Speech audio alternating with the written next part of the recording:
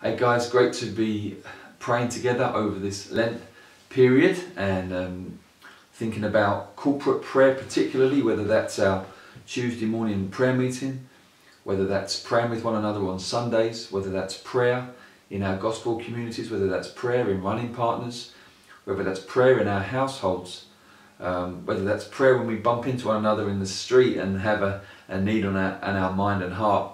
We really want to be thinking about prayer as a whole, but also really focusing in on Mike Betts' book here, The Prayers of Many, and thinking about some of the key images used in the book to describe corporate prayer. The first one, we find a story in 2 Kings chapter 3, whereby there's this situation where Elisha the prophet gives instructions to the people of God to dig ditches, and God promises that without wind and rain he will fill those ditches with water to keep them from dying of thirst. And it's very vivid as we think about prayer and praying together with this kind of thing in mind. It's the idea that there's something that we do at times in preparation for when God moves. That there's something about us praying together where we are preparing the way. It's a bit like John the Baptist who prepared the way for the Lord. Us taking time to pray and seek God together. It's like digging ditches. We're preparing the way.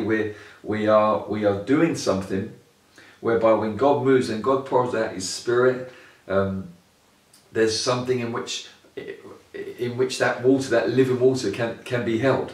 You see, the promises of God makes the labour bearable. It is labour to pray. It's work praying together.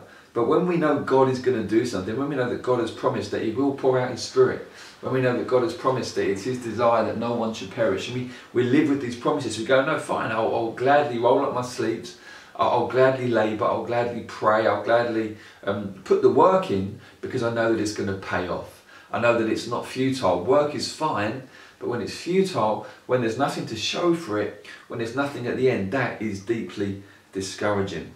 Well, hallelujah, when it comes to praying, the promise is that God will give us what we ask Him for, that we will find what we're seeking for, and that the doors that we are knocking onto will be opened.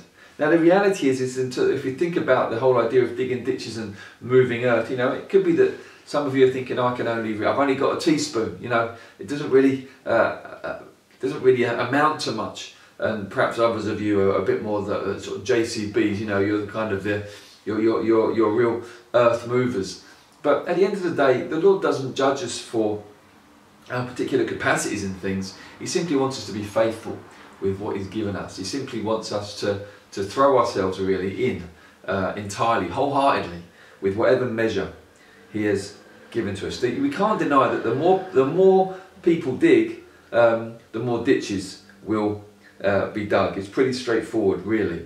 We know that our digging of ditches, our praying, in and of itself doesn't change things, but what it does do is that it prepares the way, it paves the way for God to move. Only God changes things. Only God can change someone's heart. Only God can change a situation that is beyond all hope. And so, but we recognise that somehow we do partner with Him. There is this synergy, there is this working together in our praying with God. So let's be encouraged with this idea. Let's finish this little reflection on prayer with the fact that God made it very clear there'll be no wind and there'll be no rain, but nevertheless the ditches will be full. There'll be no way you can simply describe by natural occurrences what God does with our prayers. We will all say, look, we prayed and God did it. There's no way on earth any of us could have done that. This is way beyond simple human ability. We're expecting God to move in remarkable ways. Let's go for it over this Lent period, guys.